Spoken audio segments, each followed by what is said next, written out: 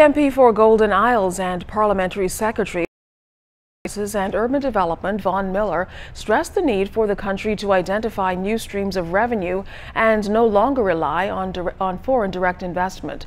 Miller says the country must exploit its abundant natural resources like the pine barrens, marine resources, and aragonite.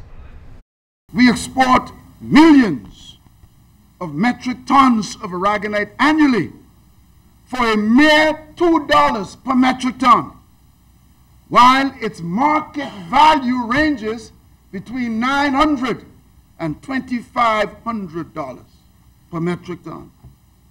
Mr. Speaker, in my opinion, we should at least levy a tax consistent with the market value. The industrial applications for oolitic aragonite, as it's known, are intensive because it's the purest and most consistent form of calcium carbonate in the world.